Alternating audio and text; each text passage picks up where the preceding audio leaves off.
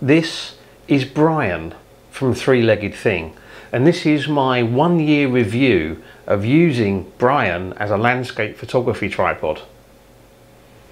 Yep, it's been a whole year since I bought this little guy, and in this video I wanted to talk about what it's actually been like using Brian in the field.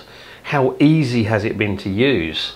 How has Brian stood up to the abuse that landscape photography tripods inevitably get? Has it ever let me down?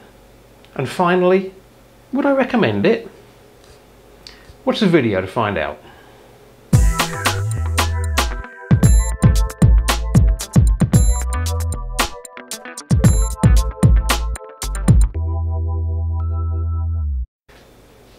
Hi everyone, thank you for joining me. So in this video I'm doing a 12-month review of Brian from the Punks range from the manufacturer Three Legged Thing. So in this video I want to talk about how easy it's been to use Brian out in the field. I want to talk about how Brian has held up to the abuse that landscape photography tripods inevitably get. Harsh environments, and this is quite a harsh environment here with salt water, sand, harsh rocks, tough plants. It's not an easy life for a landscape photography tripod. I also want to talk about stability. This is a lightweight tripod. Has it ever let me down from a stability point of view? And finally, would I recommend it? I don't do that many gear review videos. Most of my stuff is out in the field actually taking photos. So maybe you want to check out some more of my videos, and if you like what you see you could consider hitting subscribe, unless of course you're already a subscriber, in which case thank you very much, I appreciate that. 1 year ago I needed to buy a new tripod. My old tripod had become unsafe to use, and at the time I was looking at reducing the amount of weight I was carrying to improve my ability to go hiking with my gear, and I chose to buy a lightweight travel style tripod to do that. And after a lot of research I picked Brian from Three Legged Thing as the tripod I was going to go for. After I'd had it for 2 or 3 weeks, I did a review video where I talked about the specs of the tripod, how much it weighed, how tall it was, how low down you could get with it, all that sort of stuff. And I'll stick a link to that up there now. I'm not going to go back over all of that stuff in this video. You can check it out in that video, but I'll also put a link in the description to this video to the product page on Three Legged Thing's website if you want to look at the specs of this tripod. Okay, so Brian is a small, lightweight tripod.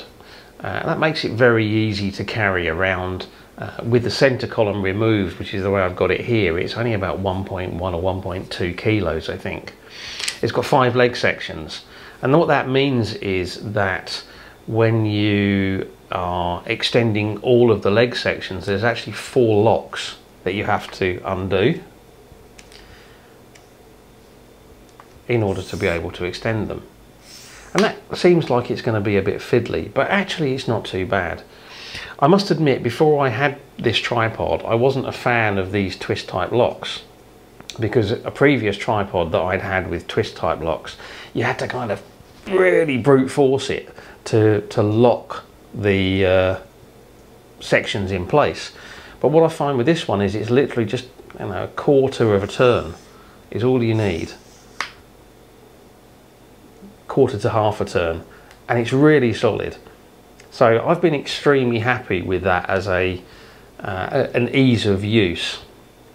Another thing that I'll say is I do a lot of photography by the sea. That's sand, that's salt water, and that can be an absolute nightmare because even if you rinse it down it can get inside. And the other great thing about this is that it's actually really easy to strip the legs down on this and give them a thorough clean, take all the parts out and, you know, soak them in some nice warm water. It's also got a really simple, straightforward ball head. 2 controls on it. One controls the pan and one unlocks the head so that you can move it around. It's got a really simple Arca Swiss type plate. It's just the standard vice type grip. so there's no sort of fancy spring-loaded mechanisms or anything in there to go wrong. This has been really easy to use in the field. I've not had any issues setting up. It's enabled me to get sufficient height when I want it. It's enabled me to get low down when I want it. No problem at all. Sometimes I take it out with the center column removed, like I have it now, and sometimes I take it out with the center column in. I've tended to have the center column in most of the time. It's only recently that I've started using it without. Of course, using it with the center column out has the advantage of meaning you can get much lower down to the ground, but it does mean you can't extend the tripod up quite as tall, but it's very rare that I need to do that. What about the quality of this tripod? I've been using it for a year, as I say, and if I look at this, you know, looking at the legs, looking at the locks on it, you know, it perhaps doesn't look brand new anymore, but it's certainly held up pretty well to the abuse that I've put it to. Now, I'm not too hard on gear. I try to be reasonably careful, but I don't baby it. It gets shoved into rocky areas, it gets buried in the sand, it gets in the sea, all over the place. And it's actually held up really, really well. Like I say, it doesn't look brand new, but it doesn't look particularly battered and old either. The little label, the little sticky label that was on one of the legs that said it was a three-legged thing, Brian, came off after only a few weeks, but who cares, doesn't really matter. The only other issue that I had with this from a quality point of view is the little sort of grippy bit on this control here, on the panning control on the head, split and came off after, I don't know, a couple of months, whatever it was. It wasn't a big issue, but I contacted Three Legged Thing and they sent me basically a brand new head to replace the one that had got this fault on, which is absolutely fantastic. There was no quibble, no problem about it at all. And in fact, they also sent me one of their L brackets as a kind of apology for the problem that I'd had. And perhaps also importantly, they took care to get the batch number of the product, presumably so that they could go and check their quality control processes, or you know, whatever, the manufacturer of this particular component. Quality wise, this has held up extraordinarily well, and yeah, very pleased with that. Okay, let's talk about stability. This is a lightweight travel tripod and it's going to have its limits. I've been shooting with this mostly with my Nikon D810, and most of the time it's either got the 16-35 f4 lens on or the 70-200 f2.8 lens on. Now if I've got the D810 and the 70-200 on, that's a pretty heavy combination, and for the most part this tripod has supported it extremely well. Considering this is a lightweight travel tripod, considering how little it weighs, even when I've extended all of the leg sections and had this little thin leg fully extended at the bottom, most of the time it has completely supported that camera without excessive shake. Now I say most of the time because there have been a couple of occasions when I think that combination of a heavy camera and a heavy lens on this little tripod has been pushing it to its absolute limits. And there have been a couple of occasions, particularly when I've been trying to do something a bit excessive perhaps, like some long exposures at 200mm, that it has just not been able to cope with that weight. Not very often, so there's probably been 3 or 4 occasions in the last year when I've shot some images with this and I've had motion blur as a result of the tripod not being able to support the camera as well as I would like. There's also probably been a few occasions when I've taken the decision not to try a shot because I can tell that the tripod is not going to be able to cope with the conditions that I've got, say at 200 millimeters with a long exposure, and I can see without taking the shot that it's just not going to cope with it. But that has been a rare occurrence. I've done some long exposures, certainly with a 16 to 35 lens on the beach, 6-minute exposures with no issues at all. I've shot at long focal lengths in some pretty windy conditions with no problems at all. But there have been occasions, as I said, when one of them was actually recently, I did a shot where I was doing a 4-minute exposure of a mountain at probably around about the 200 millimeter mark, and I managed to get a couple of images, but one of them was unusable because of some motion blur, and the second one, although I managed to block, and it wasn't much wind, but there was a little bit of breeze, although I managed to block it a little bit, the image has got a tiny bit of softness as a result of motion blur, which is a shame because I think the image would have been much nicer had I been able to get it 100% sharp. I have to put it into context. This is a lightweight travel tripod and I've been using it with a really big heavy system. So I think it's remarkable what it has actually managed to achieve in terms of supporting that camera and supporting the type of creative decisions that I've made, but it does have its limits. So would I recommend it?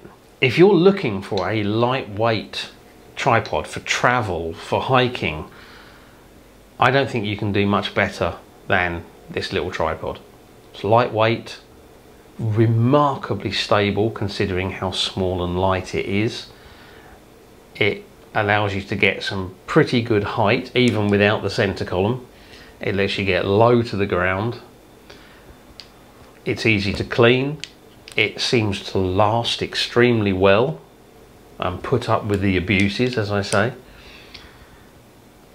And the customer service from Three Legged Thing seems to be absolutely excellent. So if that's what you're looking for, absolutely I would recommend it. If you want real stability, if you're shooting with heavy gear and you're trying to do, like I said, creative stuff with very long exposures, if you're shooting in harsh conditions where it's windy, then maybe you're going to want something that's a bit heavier, a bit more stable, a bit more solid. And that's kind of the position I've reached right now. So let's talk a little bit about what my plans are for Brian going forwards. So in the past I've tried to have a kind of a one-size-fits-all solution. I wanted to take my best quality camera, my Nikon full-frame DSLR and the big high-quality lenses with me on every trip, even if I was hiking up a mountain. And you know, a lightweight tripod was a way to try to cut back a little bit on the weight I was carrying. But it didn't make enough of a difference, if I'm going to be honest, for that reason. I've reached the point now where I think one size fits all doesn't work. And I did a couple of videos ago where I talked about using my Canon M50, my vlogging camera, which I'm filming on right now, as a landscape photography camera because it's lightweight with lightweight lenses. I'll stick a link to that video up there if you haven't seen it. And this tripod is perfect for that. So if I want a lightweight solution, I'm going to use the Canon M50. The lightweight lenses, I'm going to use Brian. And that's going to give me a really nice lightweight backpack that I can stick on with some hiking gear to go hiking up mountains. But if I'm going somewhere where weight isn't so much of an issue, where it's more appropriate to aim for the very, very highest quality in the images, then what I'm going to go for is my Nikon full frame camera, my big lenses, and I'm going to want to have a tripod which is going to support pretty much any creative decision I want to make with that. So I'm going to want a bigger, heavier tripod. What's that going to be? Well, let me introduce you to Brian's very much bigger brother. This is Winston, or more appropriately Winston 2.0, and it is quite a bit bigger than Brian. It's also quite a bit heavier, although it's not ridiculously heavy. I've just bought this from Three Legged Thing. I'm looking forward to getting out and shooting with it, and yes, when I've done a few photo shoots with it and I've got a feel for it, I will be doing a review video on it. So if you like that kind of thing, don't forget to subscribe to the channel. Okay, that's it. That's my review of Brian. I hope you've enjoyed it. If you have, please consider giving it a like, sharing it on social media. Leave me a comment, let me know what you think. And as always, I really appreciate you taking the time to watch, so thank you very much. And until the next video, bye.